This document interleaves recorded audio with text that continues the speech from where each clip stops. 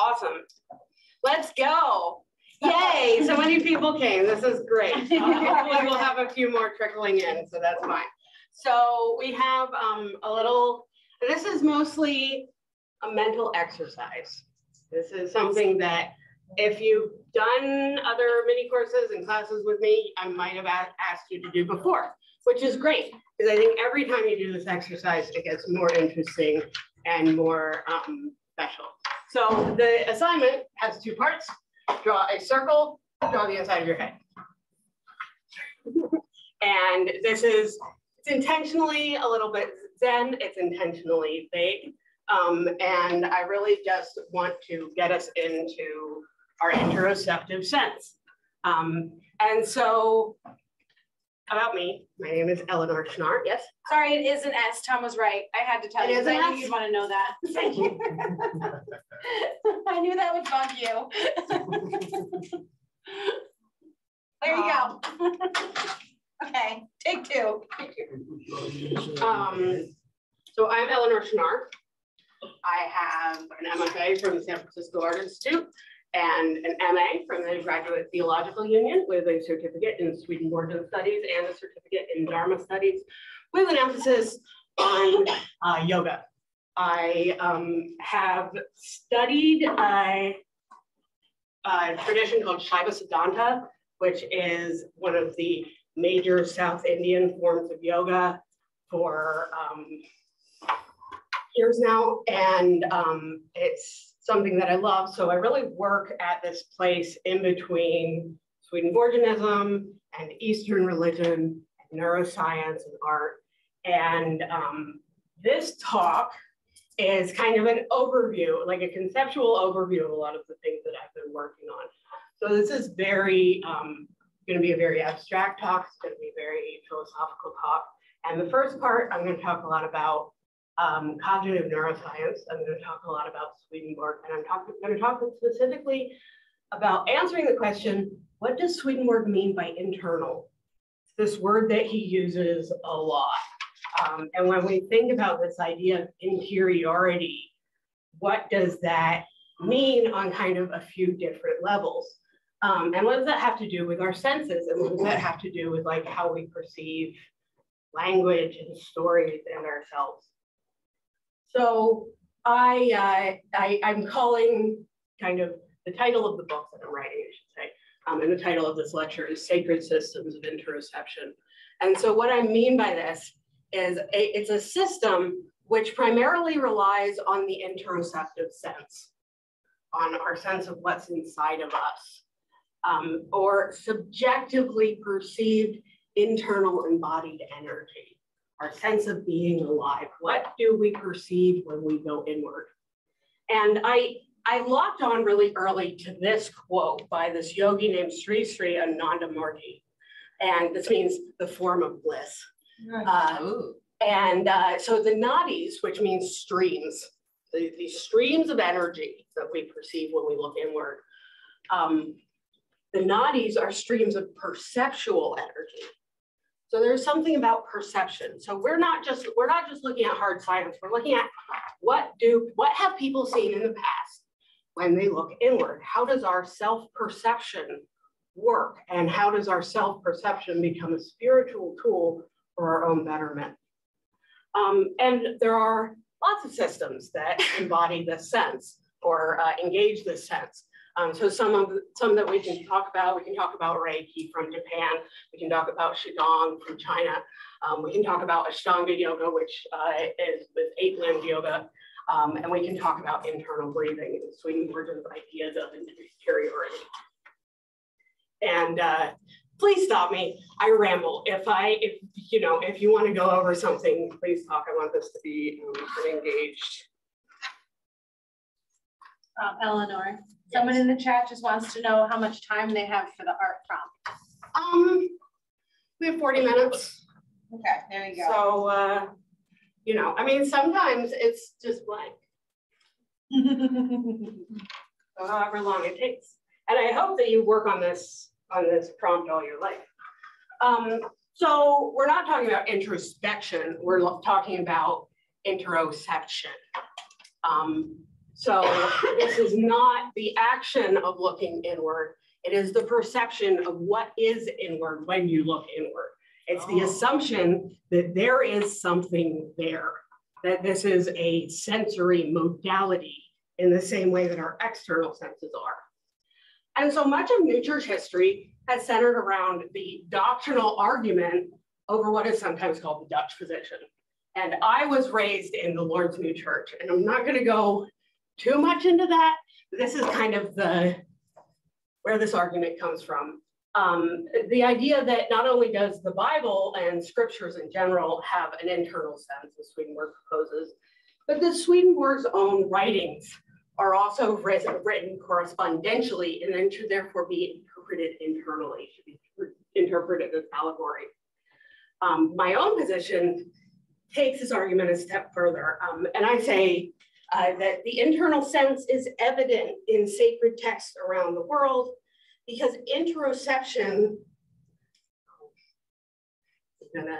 is it gonna not let me read my own slide? Right. Don't say anything first. Yeah. Because interoception is a fundamental function of consciousness. Yeah, I don't think I can move the captions. I did try to. But the point is that interoception is something fundamental in human consciousness because it's something fundamental in the way that our brains work, and that shows up in religion. So I have some quotes. I may or may not be able to read. So Arcana Celestia 6305 says, even if a person does not have heavenly love present in him, but hellish love, the inmost center of his life still owes its existence to heavenly love. For this love flows in constantly from the Lord and provides them with a vital heat in its primary and original form.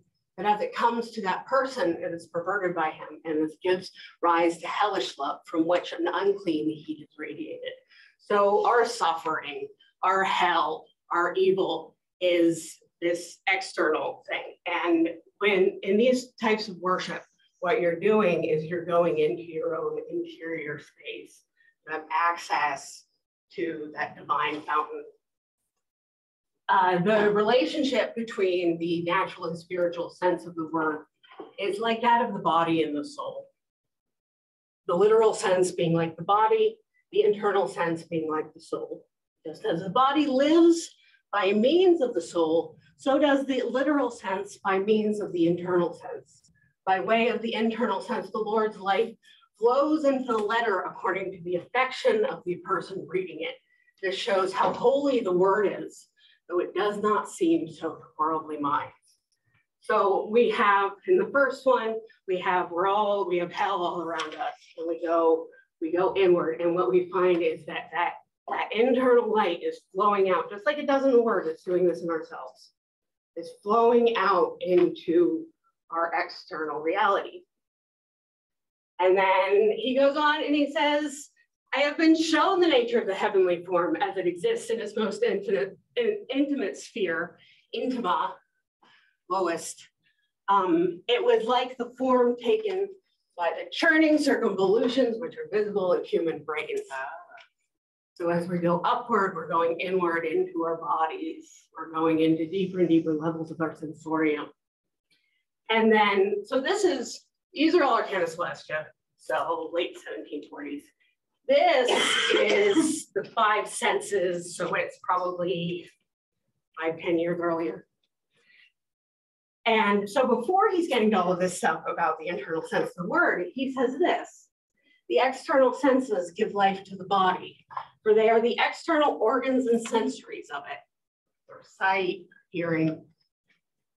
But the internal senses give life to the superior mind, for they are its internal organs and sensories of it. But the internal senses give life to the superior mind, for they are its internal organs. And these later, the understanding and the will, the left side of the brain, the right side of the brain, meet, as do sensation and action in the body. And we're going to talk a little bit more about the nervous system. For understanding is higher than sensating. For the understanding is furnished by the inferior organs, And he doesn't mean less good, he means lower down in the system. And sensates according to their information. Thus, in place of sense is understanding, and in place of action is will. They change their names in a superior sphere or in every superior degree. And pay attention to this, because in the pre-theological works, Swedenborg says this over and over and over again, that he can, one thing is going to be stated in a certain way, in one degree, and then it's going to be the same idea stated in a different way, in a higher degree. So when we're moving from sciencey Swedenborg to spiritual Swedenborg, he's saying the same things in different ways, because he's speaking in higher degrees. So he doesn't just repeat himself, does he? Actually, he does, but he repeats himself like this. What? He repeats himself like a spiral. And our senses, so this is my favorite Swedenborg quote. This is it, this is the one. Read it with me, read it with me. In the most perfect and perpetual spiral, the center is where the periphery and radius are, and the radius and periphery where the center is. Oh dear. Oh dear. That's some quantum physics. So this is how he describes the geometry of the mind. That it's this golden spiral. It's this perpetual and Joyce Barker says golden ratio Fibonacci. Exactly. So the golden ratio is a perfect way to visualize a perfect and perpetual spiral, because that's what it is. And it's also this infinite string of non-repeating numbers. So it can be seen as a representation for the whole universe, because any numerical representation that you could assign to the universe will be somewhere in the spiral. So this is how our minds work.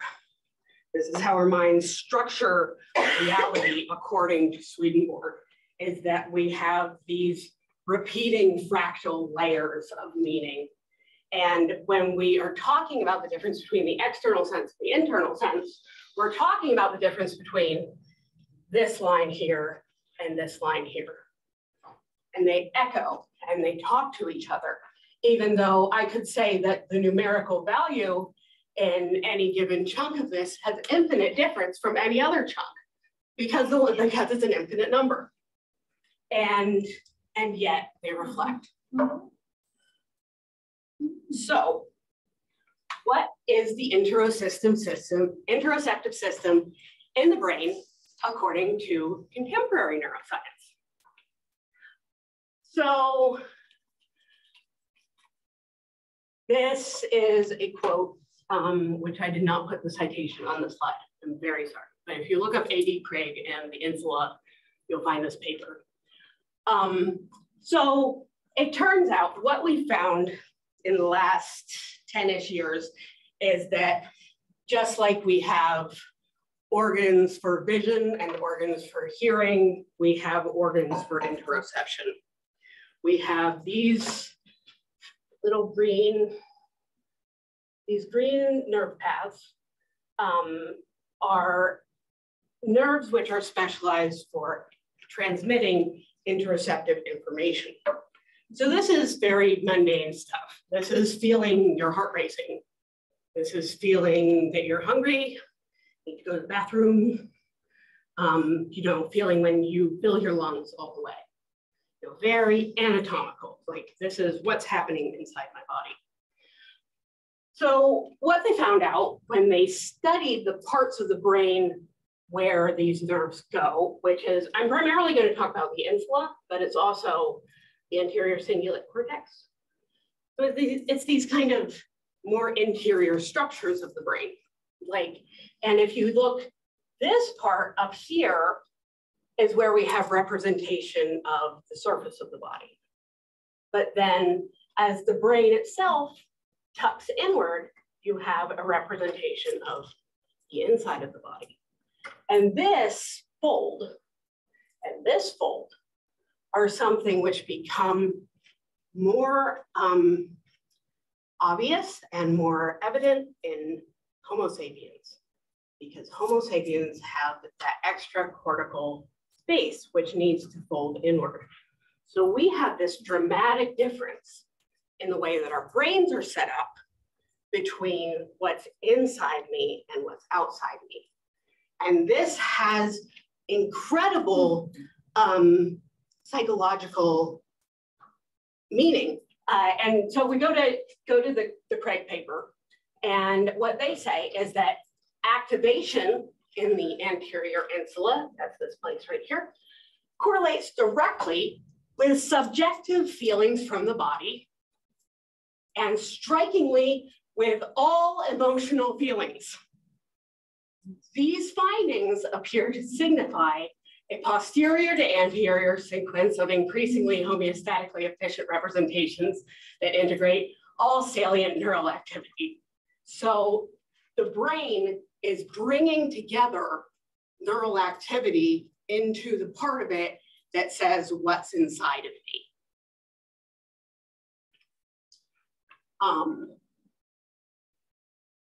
Culminating in network nodes in the right and left anterior insulae that may be organized asymmetrically in an opponent fashion.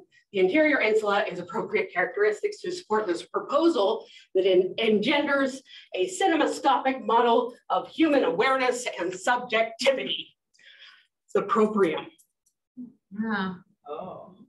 The feeling that I own myself, that what is in here is somehow connected to my sense of self, my sense of emotional well-being, my internal spiritual state, as Swedenborg might put it.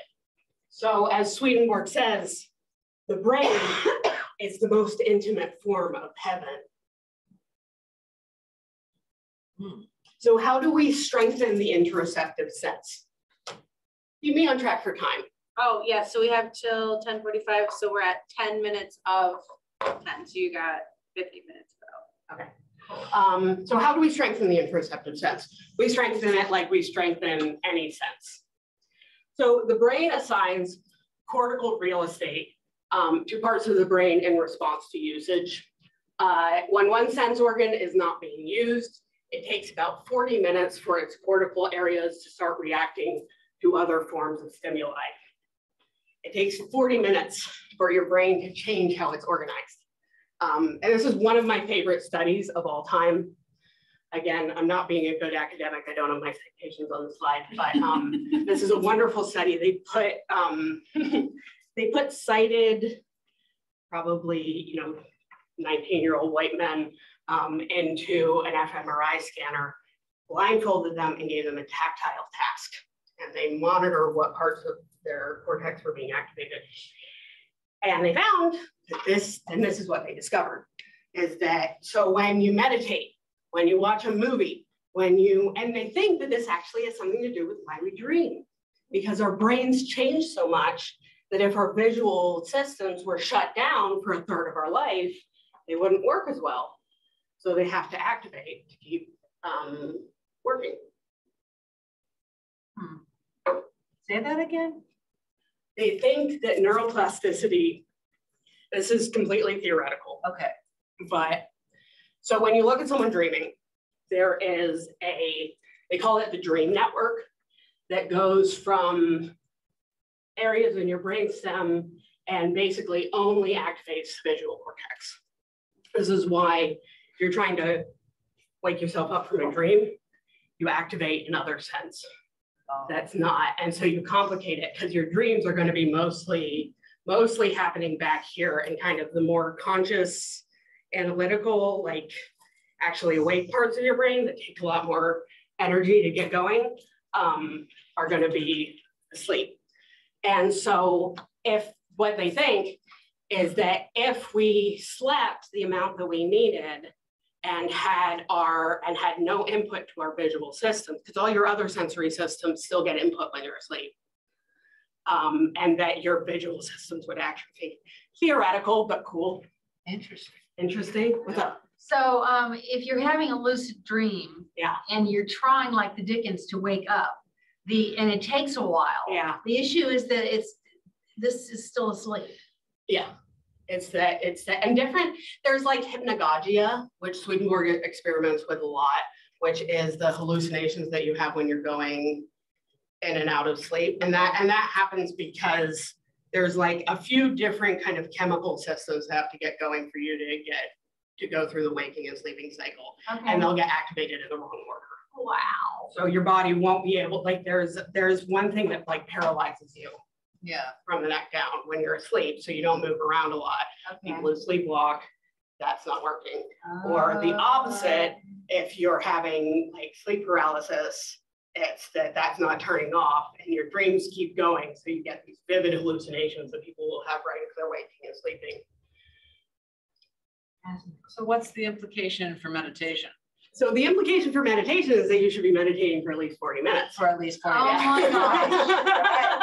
That's what and when you're meditating, so when we consciously spend time meditating on the interior parts of our awareness, the sense becomes strengthened. And so this was the motivation behind my exploration of interoceptive painting, which is kind of going to be the next part of this. So I started trying to visualize this sense. Can I ask you something? Yeah. With meditation, does it have to be like because I know some people, like everyone meditates differently, Mhm. right? So is there like a specific way to meditate? Is there like a, you know what I mean? Like some people like sit and think they're meditating, but like, Yeah. like how would you learn that skill to exercise that particular piece? Obviously, there are many, but one of the things that I'm going to talk about is where we have, this is one of the reasons why I love yoga, is because that's exactly what it's doing. It's like, it's saying you have all of this kind of internal awareness, but you don't have anything objective that you can point to be like if both of us see a piece of paper and we can both point to that and say that's externally a piece of paper. If I'm talking about my heart chakra, then I have to rely on your experience that you are also having an internal experience. And so there's a spiritual closeness that we're having, but there's nothing you can look at in the external world as evidence of this. And so we have these systems from all over the world that are giving us structures and languages that organize what's happening internally. And, you know, I'm a yogi, so that's immediately where my heart goes, but even, you know, paying attention to breath. I have a question to you about the meditation. Yeah. So in my church, we've had a couple different people offering different types of meditation. At the same time, they would rotate. But then they both got to this point that they wanted the rest of us to choose one or the other, saying that it was better to focus on one style as opposed to mixing it up. Yeah, I think that's probably a good idea. But I also am a serial style learner. But it's, I mean, and it's kind of like religion. Like we can, I love syncretizing, but what you're syncretizing are systems that are complete independently. Like you can't sublimate one to the other. You can't sublimate one religious system to the other. Like I could say, and people do, and I don't want to necessarily put like a judgment call on this, but you know, I've heard example. I love Norse mythology. There's a book written by a Swedenborgian about the correspondences of Norse mythology. Whoa. And I've done the same thing. You should watch some of my sermons. But what she does is she takes the correspondences from the Bible and interprets it through a biblical lens, and which means that it's no longer able to stand on its own. And so what I really like about this approach is we're saying that there's something in our cognitive physiological apparatus that sees things as internals and externals. And so you can then approach a correspondential allegorical interpretation of another religious system and saying this is both going back to the body. It's not going back to another scripture. And I like that a lot better because, you know, if you're going to engage with religion, you have to give it the strength to stand on its own. And it's the same thing with the meditation thing, where it's like it exists, and to respect it is to say that this has, you know, holistic, universal access on the same level as this other one. So, you know, so you can study both of them, but you have to study them with the acknowledgement that they both have access to everything. And, you know, I think when you're first learning and first kind of diving deep into something, it is, you know, very beneficial to just choose one and really experience it deeply. Are you talking about the spiritual body? Yeah. Which? Yours. What about the physical body then? They are, so I can go into like the step from Descartes to Swedenborg. So Rene Descartes is 100 years before Swedenborg, and he's all about the pineal gland. He thought the pineal gland was the seat of the soul and that the cerebrum wasn't doing anything. And so he's, if I go back to— No, I was just thinking of the spiritual world with spiritual bodies in it. So if I go back to our spiral, Descartes is all like, there's nothing out here. He's all in here because he looks at the brain and he says the pineal gland is the geometric center of the brain. Swedenborg, so he's kind of like this. Swedenborg is like this. So he uses that word intimate, or the wrong quote. In the Arcana, he uses that word intimate.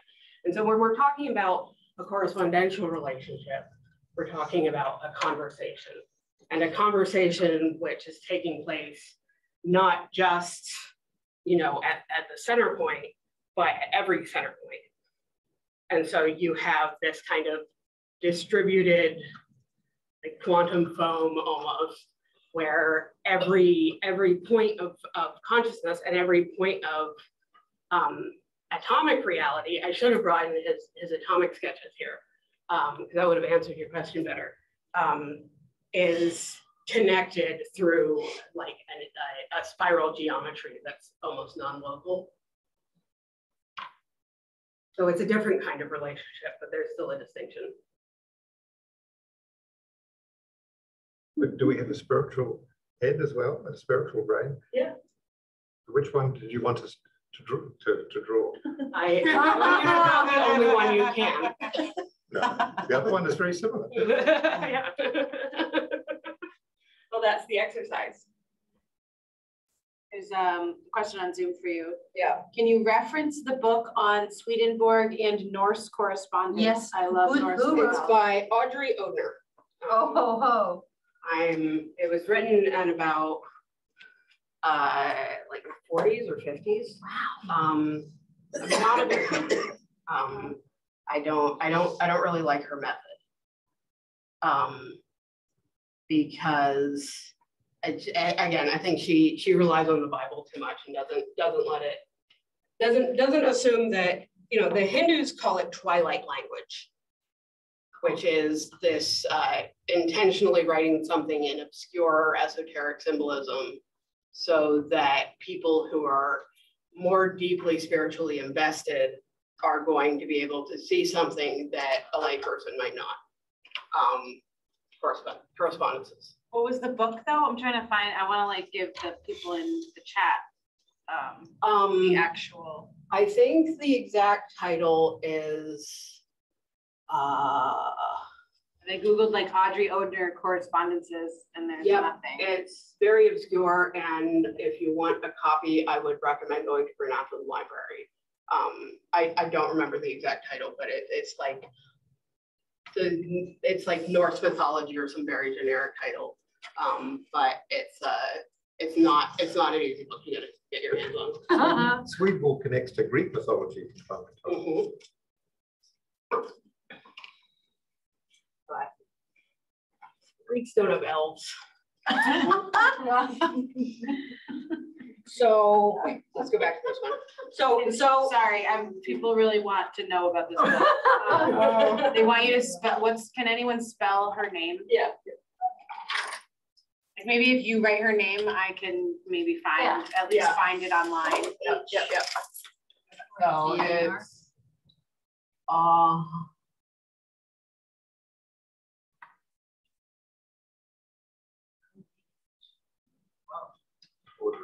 Oh, that's how I was spelling it, yeah. Okay. I would be very surprised if you can find it online. Well, just even the name of it, even like anything about it. Like it could be like stories of Norse mythology or Norse myths or like something like that. I didn't have it in kind of my stack of references on the top of my head for the stock. I'm very sorry. No, it's okay. I don't want to derail your whole presentation. It's all right. It's all right. Multiple people in the chat that wanted to know. I'm very interested. I would refer you to the librarians at Bryn Athyn College or Michael Young. Okay. Okay. I'll spell it for them in the chat. And Michael Yockey is at CSS. Yeah. Michael, he might know where librarian to get a copy of it. Okay. Yeah. Got it. Okay, perfect. And you're at it's 10:06. Okay. So I got really interested very early on at kind of creating imagery, creating artwork from the interoceptive sense. And so these are a few kind of early attempts. And then I got really interested in yoga as an interoceptive system. And particularly, I got interested in this word pratyahara, which means interoception. And as you go through the stages when you're doing the 8-limbed yoga, you're going from the most external, just shun evils, stop doing bad things, niyamas, start doing good actions, and then you get into your body, and then you get into your breathing, and then you get into your perception, and then you get into your focusing your mind, then you get into your stillness, and then you transcend everything. And so I think like there's this really beautiful relationship between Swedenborgianism and yoga. And I think it's really based on, you can have completely different theologies, completely different mythologies, but they both go back to the body. They both go back to, there's something here. There's something about the way you're breathing. There's something about the way your senses is working that's directly connecting you to the spiritual world.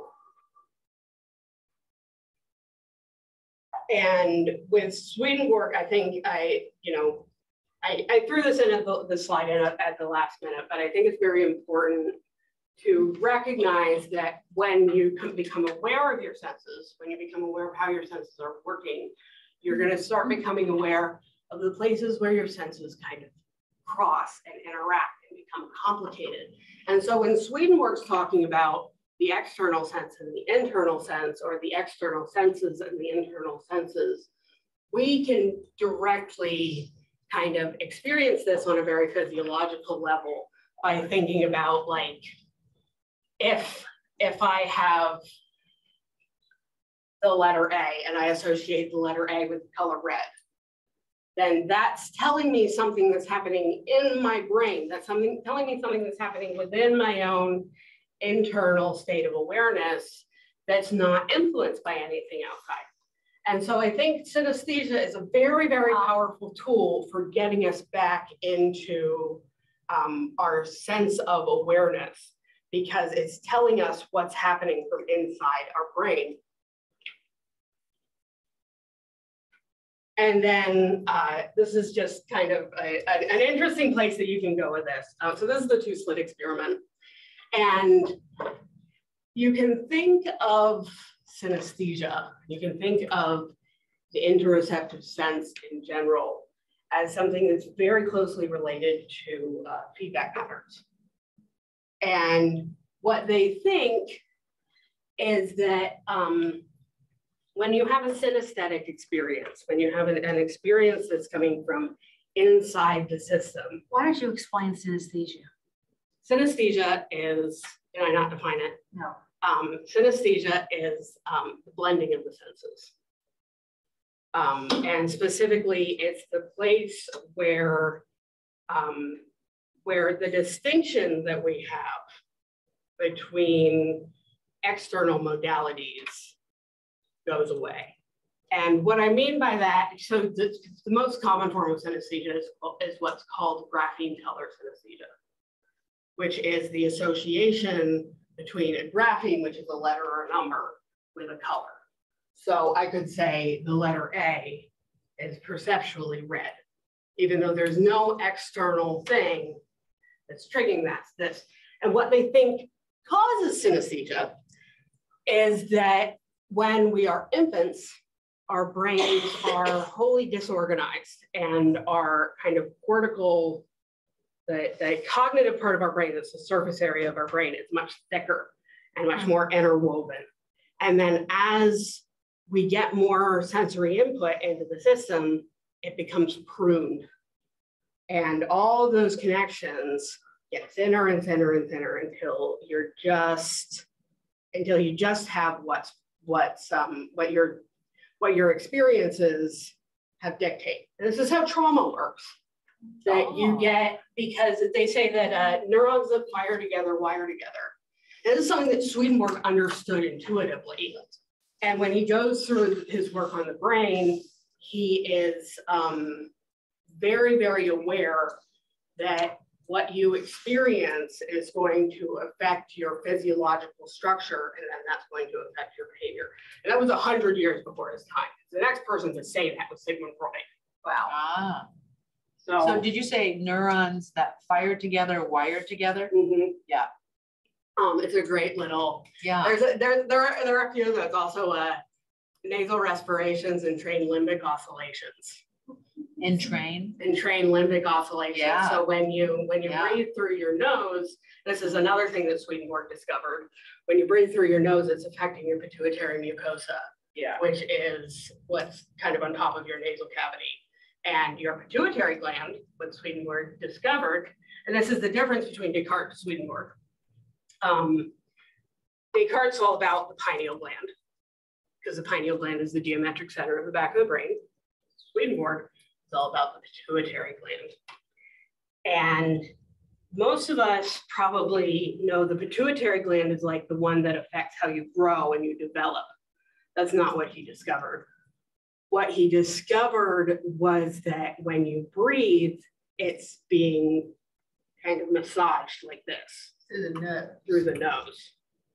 So there's something special about nasal breathing that entrains limbic oscillation, which means the electrical oscillations that are happening in your limbic system, which is the inner, interior part of your brain, and your emotional part of your brain, your kind of deepest emotional self, is all happening through the mechanism of breath. Wow. Joyce on Zoom is asking, how would he discover that? So there was a guy named Thomas Willis, from whom we get the arch of Willis, which is one of the major vascular structures in the bottom of the brain.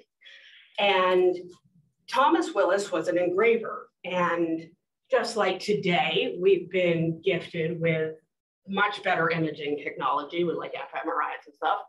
At that time, their imaging technology was the ability to actually dissect a brain out of its housing without destroying it, because it's very fragile, and then to have the ability to reproduce what would then be like high-def images.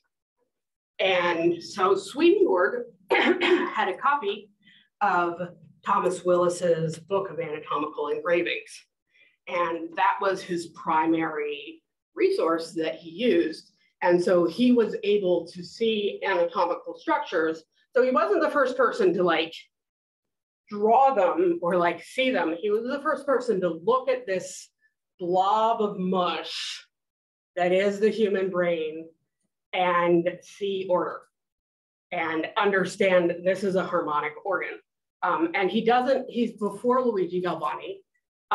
So he doesn't have the word electricity. What he says is, and this is all the way back in Tremulations when he's about 30.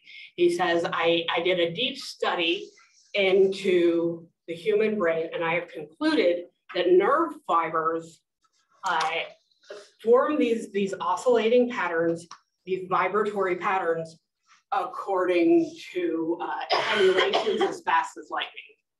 So he doesn't have electricity, he does have tremulations as fast as lightning, which then become spiritus fluids, fluctis spiritis, spirit juices, or the influx of breath, the spiritis, it's respiration.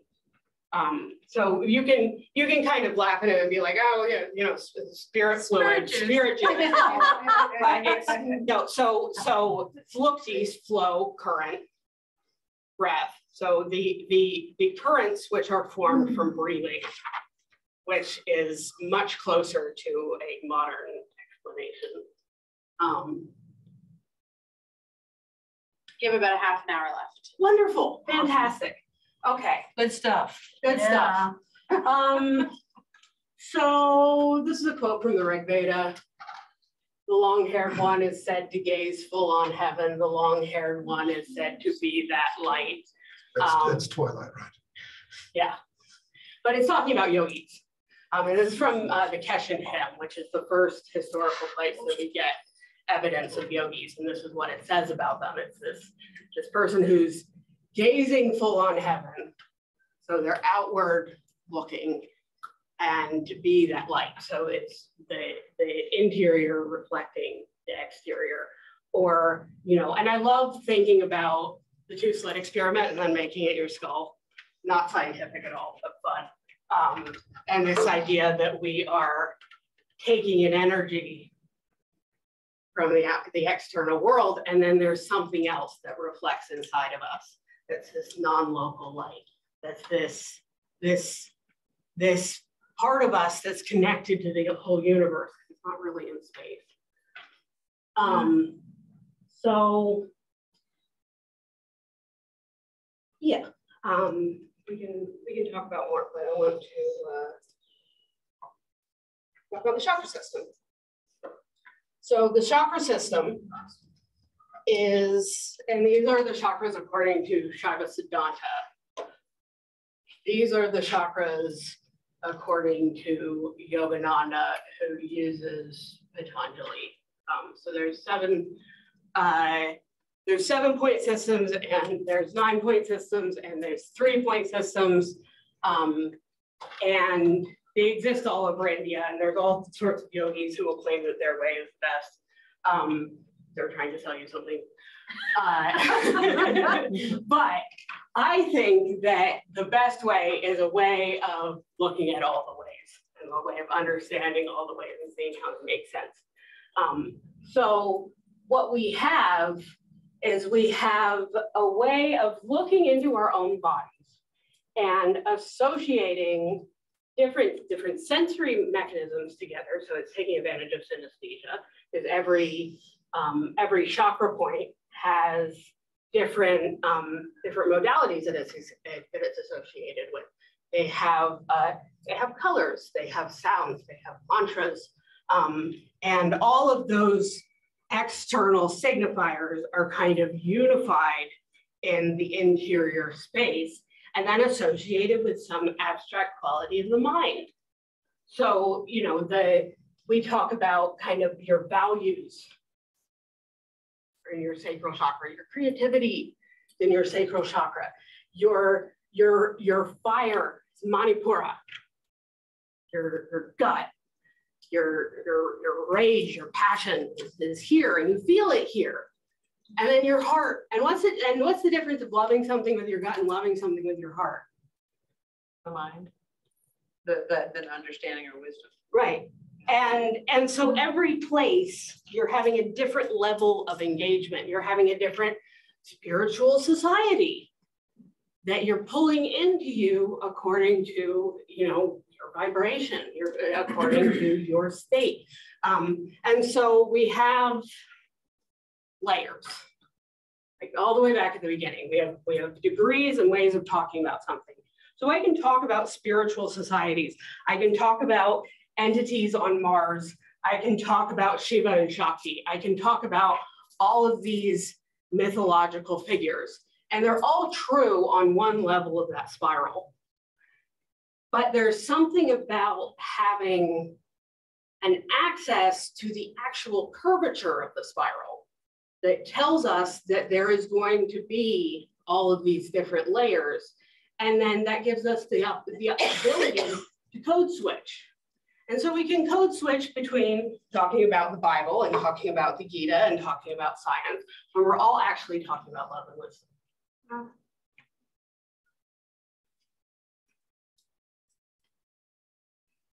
So I have quotes and I have paintings. And these are my paintings. And I wanted to, so I have all of that. And then I wanted to walk you through how I've been processing some of this over the year. Let the mind strive to discern the object within. Experiencing it, the mind sees the many good things that come out. The ancient Vedas, the Bible, search for him for eons. Seeking him inwardly, here and now, the mind abides with him. That's the left side of my brain and the right side of my brain making out. Wow. That which is interior in people is called heaven. And that which is exterior, earth. The reason heaven means that which is interior in us is that people, as regards interior things, are an image of heaven. And so a miniature heaven. The Lord's interior human primarily is heaven. For the Lord is the all in all of heaven, and thus heaven itself. The exterior person, being called the earth, follows as a consequence of this. Here also is the reason why the new heaven and the new earth, described in the prophets and in the book of Revelation, is used to mean nothing other than the Lord's kingdom, and every person who is in the Lord's kingdom, that is, who has the Lord's kingdom within them. This is, that painting. That's my mind clock. That's my brain in the middle. So these are some on Zoom. They're asking. These are all your paintings. These are all my I just paintings. wanted to clarify. These ones are Okay. huge. They're saying your paintings are amazing. Thank you. So this is my brain right there. And then I was like thinking about like my nervous system and like how I saw my nervous system from like the inside to the outside. How big is that in real life? 70 inches. Whoa. Yeah. The other one too. This one is big too. The permanent treasure they comprehend not. Seeking only transient things. Comprehend too much. Let them gaze within. Seeing through the transient, immortal being, doubtless they'll perceive. I like Tirmalar a lot. He's the founder of Śaiva Siddhānta. He's beautiful. He wrote a lot. So this is a study on the homunculus on the right side of my brain. What does the homunculus do? The homunculus means little monkey. And great. if you take all the areas that have somatic nerve activation in your brain and you map them out and make it into a little body, it doesn't look like a normal body. It looks like you have big hands, big genitals, big lips and face. So it looks like a weird little monkey. So it's called the homunculus. And it's the top of your right parietal lobe right there. And kind of your left, but mostly your right.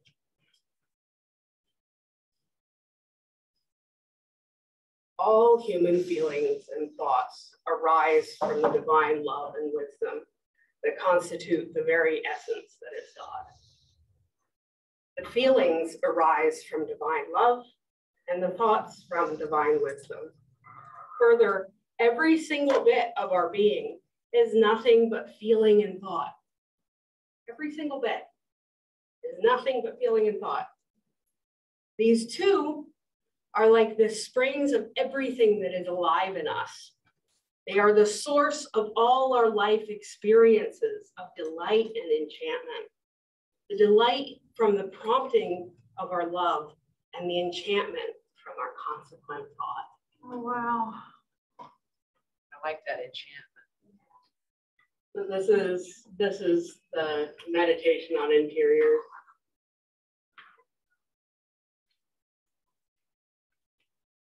The land of healing lies within, radiant with that happiness blindly sought in the thousand directions.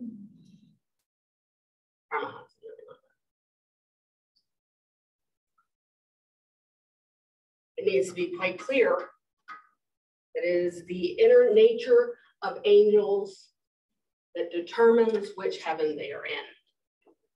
The inner nature of angels that determines which heaven they are in. The deeper levels have been opened, the more inward the heaven they are in. These are three inner levels of every angel in the spirit and of every person here as well. The people whose third level has been opened are in the central heaven, while the people whose second or first only has been opened are in the intermediate or outmost heaven. The deeper levels are opened by our acceptance of divine good and divine true gifts, like our brains.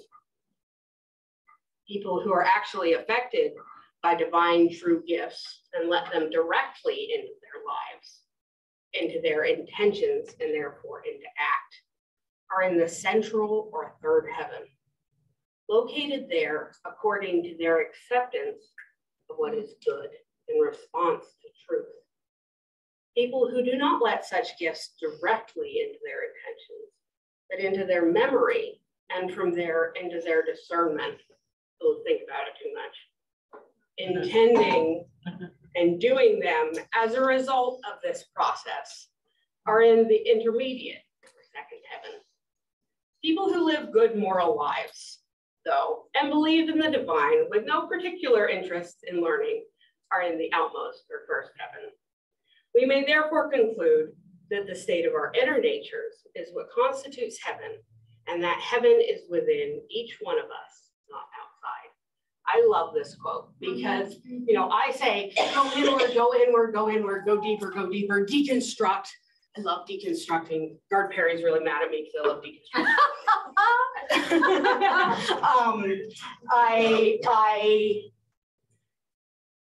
I kept this quote in there because, you know, this is beautiful and important and vital, but it's not going to make you a good person. You can learn all the yoga. You can learn all the meditation techniques. You can go all the way. And it's not going to make you a good person unless you have all three of these levels completely engaged. So conclusions. The sacred systems of interoception can serve as a kind of Rosetta Stone for religions which may seem wildly divergent from an external perspective. The opening and strengthening of the interoceptive sense is a fundamental part of the Swedenborgian mission and the global development of the new church. Sacred systems of interoception are powerful tools for easing suffering and opening up spiritual awareness. They can be mastered and taught. So on the chat, Joyce wants to know, do you produce your paintings intuitively or do you plan them out? I do too many paintings to make a definitive statement on that. Did you hear that, Joyce? Sometimes. The answer is yes. Yeah. The answer is yes to both.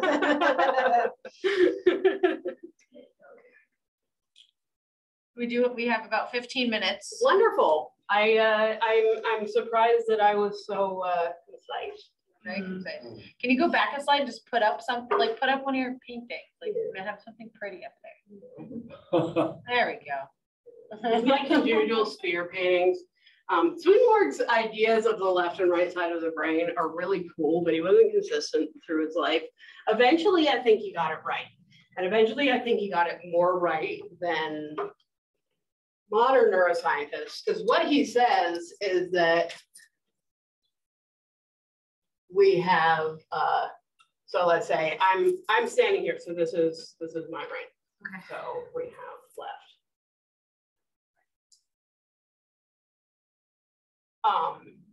So what he says is we have will and understanding.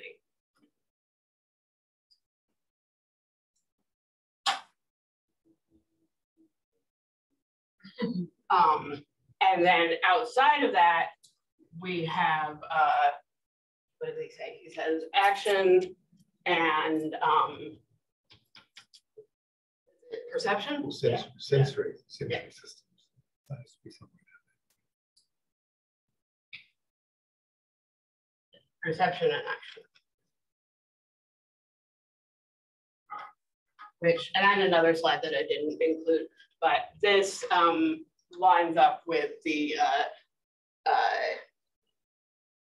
autonomic and parasympathetic, thank you, nervous system very well. And this was completely intuitive because he really didn't have much action or didn't have much like real access to even the idea of like localized brain functions. Like that was something that he kind of came up with on his own, that like not only is the brain a cognitive organ, but there are different distinct parts of the brain that are doing distinctly different things.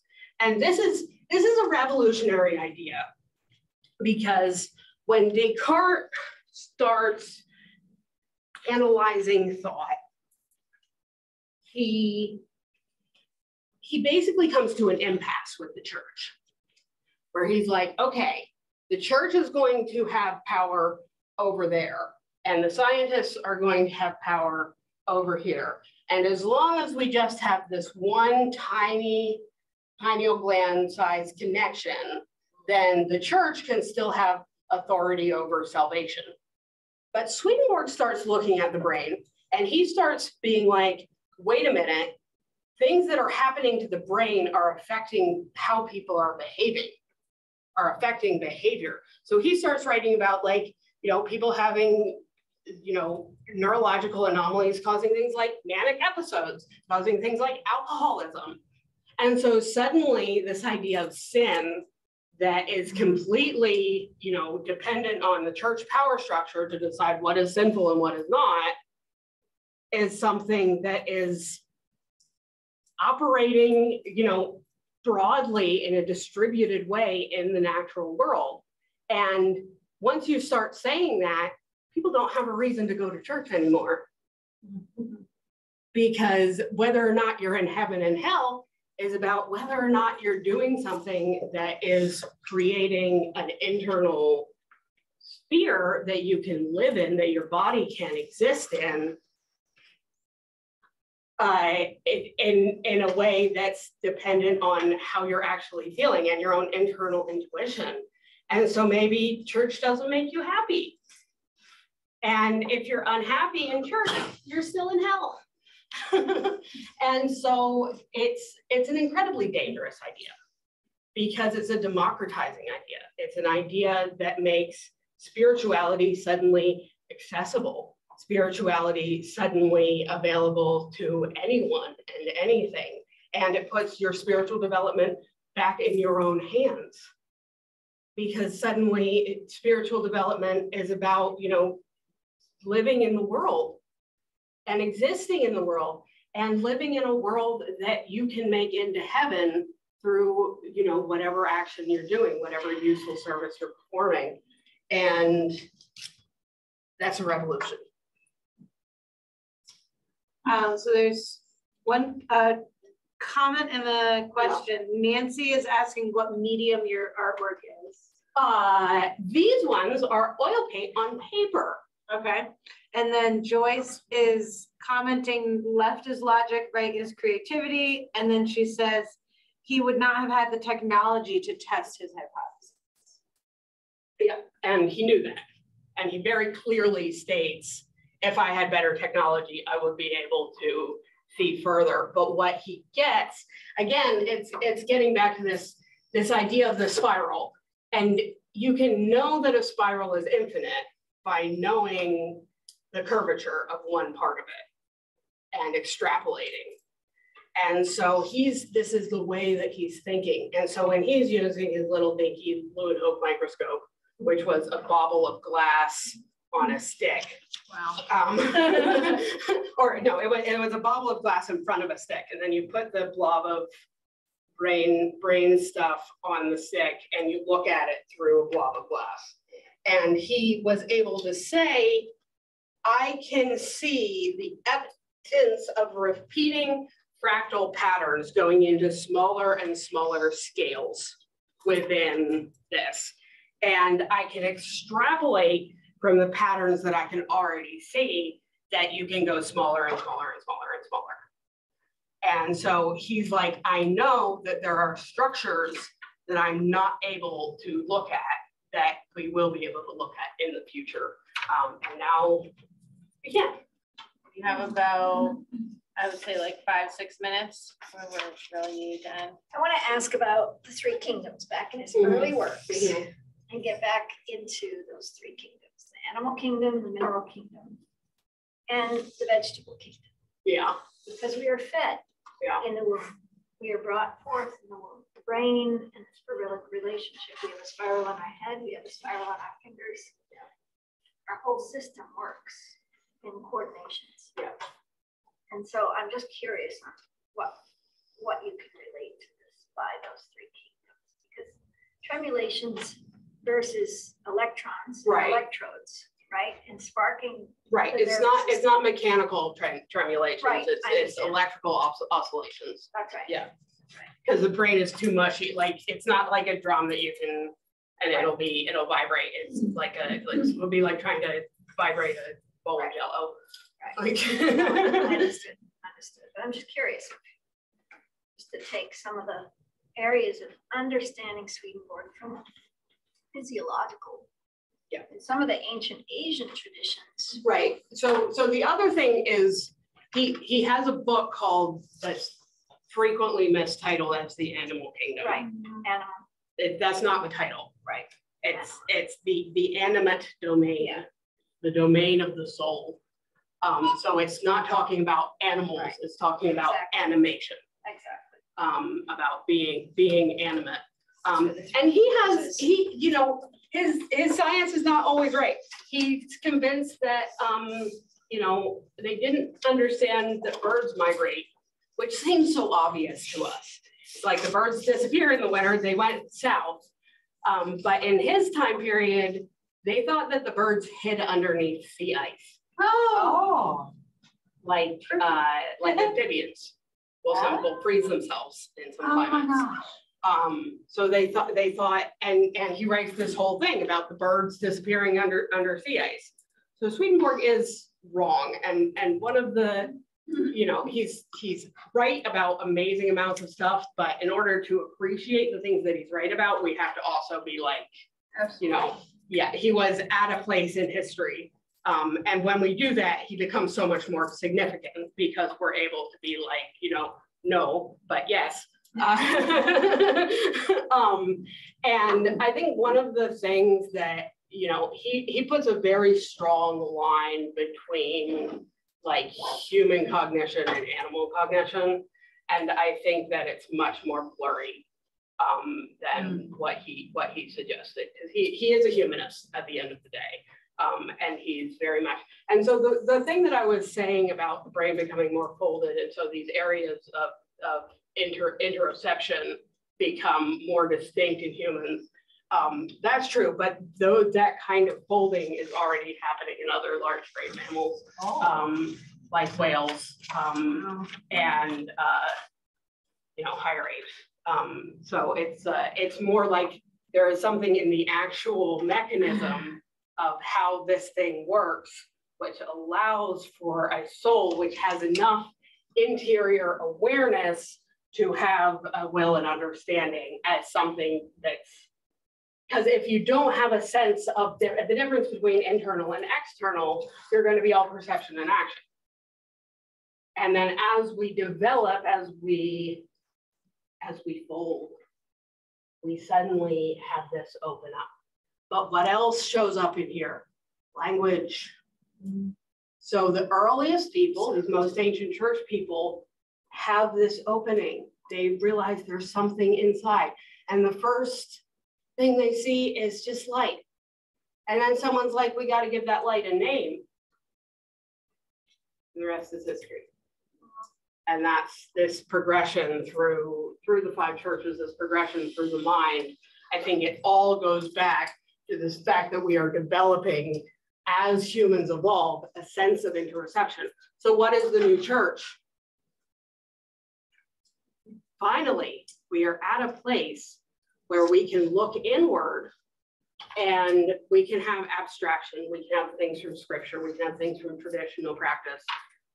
We also have the brain itself. We have the most intimate form of heaven. As scripture. Just like 2 more minutes. And so that's my final point.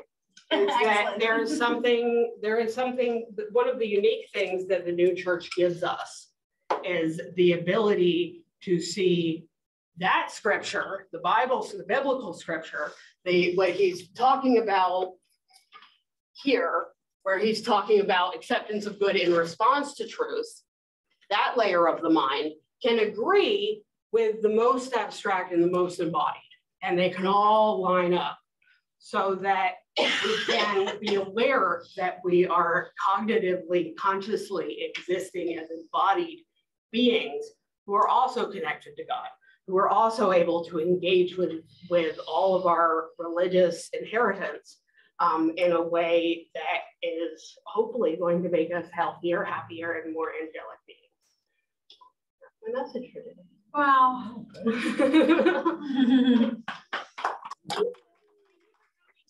I hope you guys enjoyed your little sketching project. Oh, You yeah. can take those home. If you I see inside your brain. Yeah, butterflies and chaos. Oh, I love it. Excellent.